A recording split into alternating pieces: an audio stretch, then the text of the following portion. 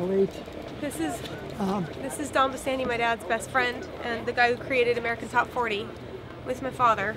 And we have a sign for you.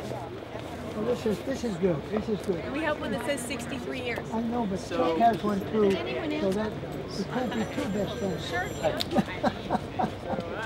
Listen, did you? So, hey, how are you? Good, good. See you. Who lost that Did you knock on the door? He just did. What did they say? Yeah.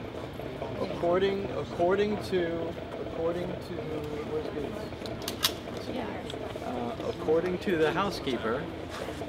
According to the housekeeper, she has to ask Gene first if Casey can come and say hi to his friend who just knocked on the door.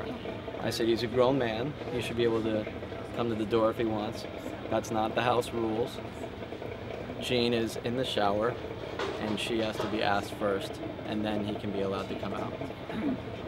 So we're now waiting for permission for a grown man to be able to come to the door and see his friend. Well, I didn't say who was here. I just said I'm a friend of Casey. I'd like to see him. And the house rules are that Gene has to be asked first.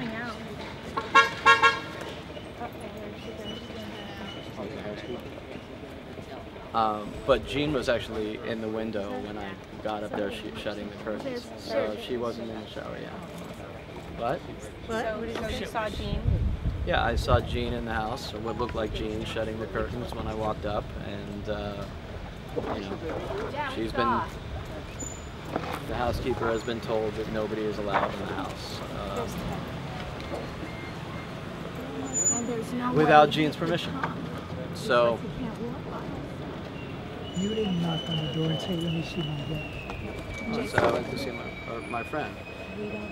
And I said, well, there's some friends at the end of the driveway that would very much like to say hi to him, so let her know. Yeah, and she just came out and took a look. Yep. Jean did?